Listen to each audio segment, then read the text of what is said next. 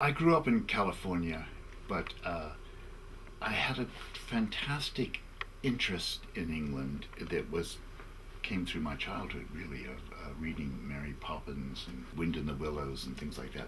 And so I was basically trying to settle into England as a painter.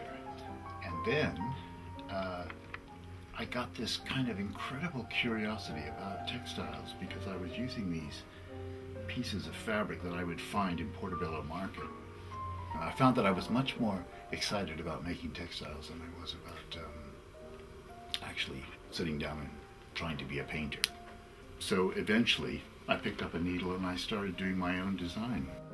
The way I design is just to find a good source material, a great flower or a shell or a fish or some subject matter, and then just draw it very, very roughly onto the canvas and then just start to stitch, working from the actual source material.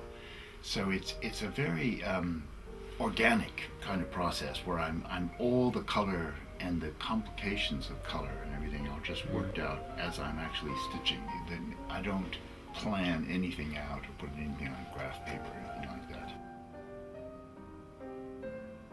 You're making a palette of color for people, but you're also giving them different textures and different ideas. You know, sometimes it's very abstract what's in those designs, and sometimes it's quite figurative. It's a lot more interesting than painting. You know, when I have to work very hard to create the same excitement in paint as one gets very quickly and easily with needlepoint. The actual action of making a piece of knitting or a needlepoint is deeply soothing and healing. Once I start, I feel at peace.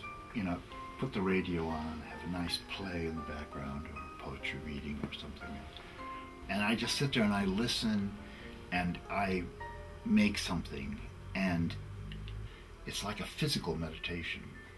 There's just something magic about letting wool go through canvas. And the hardest thing is to put it down and to stop.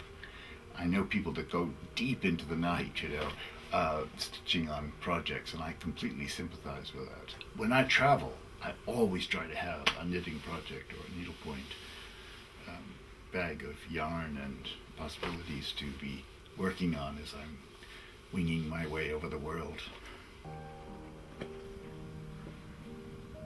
I've made mosaics, and I've done rag rugs, I've done designs for huge tapestries, but all of it is the same to me. It's all starting with color and the vehicles for color, which is pattern. You know, how do you organize this color to make it the most juicy, the most subtle, the most beautiful, etc. And so, you know, if I'm making a mosaic or designing a needlepoint slipper, it's all the same to me. I think that people have a much more poetic soul for color than they think at first. And I give people license, I think. I say, you know, come on, read the Riot Act and express yourself. Express that inner person, which might be lemon yellow and bright pink, you know. Let it come out. And I think I'm very encouraging to people to have a go and to experience color.